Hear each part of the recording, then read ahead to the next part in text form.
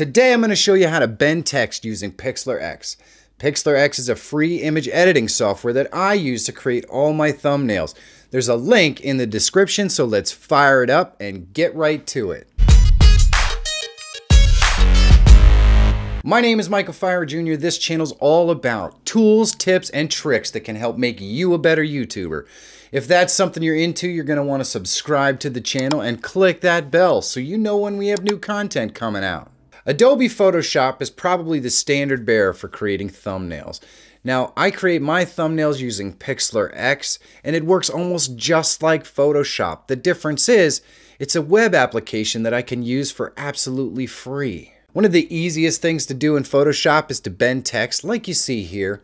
It's not quite as easy in Pixlr X, but I'm going to show you how to do it today. The first thing you're going to want to do is go to the Pixlr website, click on Pixlr X, then we're going to go to Create New. I'm going to select Instagram because it's a nice square box.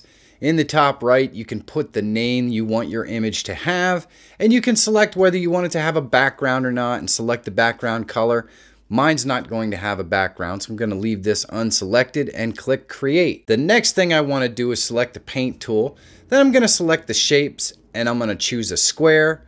I'm going to select the color of that square and then I'm going to just drag it across the entire image so we can add a little bit of color to the background temporarily. Then I'm going to click these three dots here and name my temporary background. Now I'm going to select the circle tool. I'm going to uncheck fill and I'm going to check outline. I'm going to set the size of my outline and select the color that I want, in this case white. Then I'm going to draw a circle in here. This is basically going to be a template or a guide for bending our text. Now I'm going to get started adding our text. So I select the text tool. Underneath text, I'm going to put my first letter in there. In this case, I'm going to spell bend text. So let's start with a B. Then I'm going to click font. I'm going to run down and select Daddy Day as the font I want to use.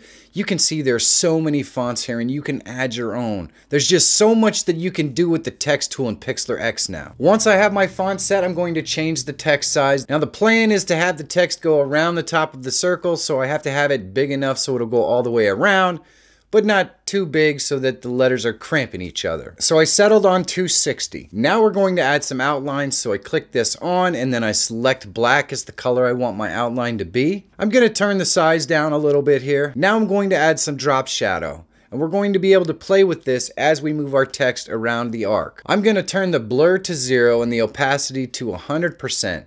Then I'm going to adjust my shadow. The look I'm going for is as if the light source is at the top of the page, and I'm going to have to adjust each individual letter to kind of give it that look. Once I have the outline and the drop shadow set up, I'm going to select the crosshairs tool here, and I'm just going to rotate this 90 degrees, and I'm going to drag it over to the left side of our circle and get it lined up where I want it. And I'm going to go back in here and adjust the shadow the way I want it. Once I have the outline and the shadow the way I want it, I'm going to go over here and click on the three dots next to our letter, drop that down and select duplicate. Then in text, I'm going to change the letter. The next one is E. Then I'm going to move the letter around and put it in the right place along our little circle guide here. After that, I'll adjust my drop shadow accordingly. Once I have the E set up properly exactly where I want it, I'm going to go click on the three dots and drop that down again and duplicate this. Then I go in and change the text on the left-hand side here from E to N. Move this letter around to adjust its location and rotation using this little circle at the top. Once I have it in place, I'm going to adjust the drop shadow again. Now you may ask yourself, why is he duplicating the letters instead of just creating another letter? The main reason for doing this is because the sizes on everything are exactly the same when you duplicate them.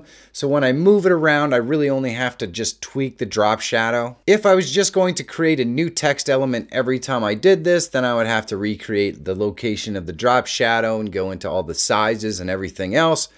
So it's a lot quicker when you duplicate it. I follow the exact same process of duplication and lining things up around the circle and adjusting the drop shadow for all the letters. And then once I get all the letters in, it's easy to just adjust everything once again to make sure that it all looks right. I do realize this is a bit more work than it would take for you to do it in Photoshop, but you also have to remember, there's no monthly fee.